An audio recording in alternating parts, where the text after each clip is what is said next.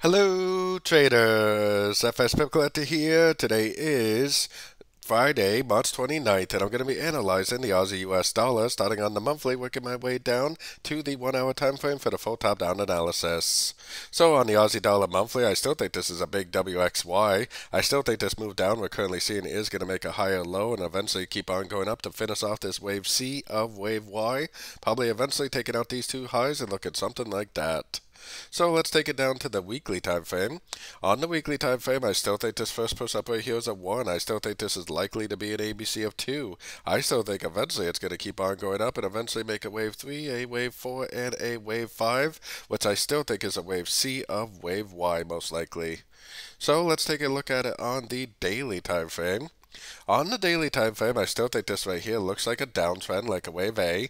I still think this looks like 1, 2, 3 waves up, wave B. I think we're most likely in a downtrend that's likely to go down to the 61 or the 78% Fibonacci retracement to finish off a wave C of wave 2 before we do continue the uptrend for that big old wave 3 that we've been waiting for.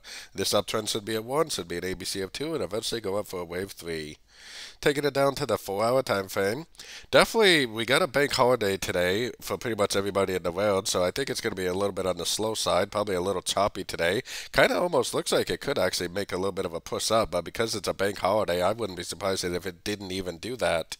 All of the higher time frames are in a downtrend, so I would primarily be looking for shorts anyways, and I wouldn't be surprised if it just kept on drifting down from here, so I would definitely be careful trying to go long on shorter time frames. Going down to the 1 hour, the reason why I say it looks like it should go up is because this looks impulsive. This looks like almost a perfect three-way pattern. If it wasn't for the fact that today was a big holiday, I would say that this would make a nice uptrend, which it definitely still could. But I would be a little cautious. Like I said, it's a big holiday for pretty much everybody. It might actually just continue to drift around, and then maybe at some point near the beginning of next week, it'll just keep on trending down. The trend is down on all the higher time frames, and we definitely should be trading with the trend. So don't forget to join my free Discord channel linked in the card up here above, and don't forget to check out my new website linked down here below. As always, thank you and happy trading.